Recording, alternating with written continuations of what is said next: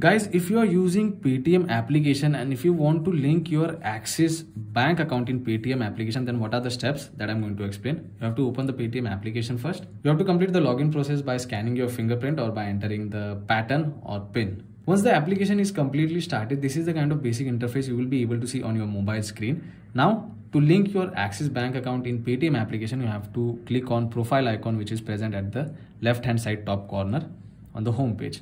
After selecting the profile option, you can see there are multiple options over here. You can see your UPI ID, your number. You can check out your number here as well. So also you do get a QR scanner over here or QR code over here. So anyone can scan this and do payment to you. You have to scroll down on this page.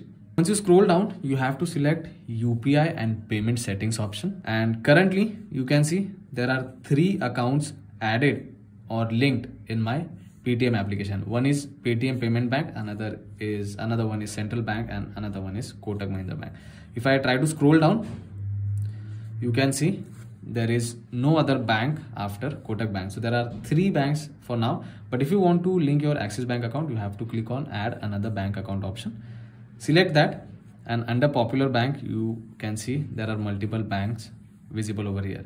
Axis Bank is over here, but if you don't see Axis Bank option in your mobile, you can just scroll down and check for Axis Bank over here, or else you can search in the search bar at the top. You can type Axis and it will show you.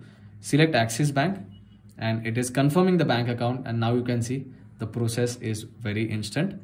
It will verify or it will search which Axis Bank account is linked to your registered number, and it will automatically add the bank account. Now you can see below Kotak Bank, Axis Bank is successfully linked with Paytm application. So guys, these are the simple steps you have to follow if you want to link your Axis Bank account in Paytm application. Now you can use this bank to do your UPI payment through Paytm app. If you like this video, if you find this informative, hit that like button. Don't forget to subscribe to my channel. I will see you all in the next one. Thank you.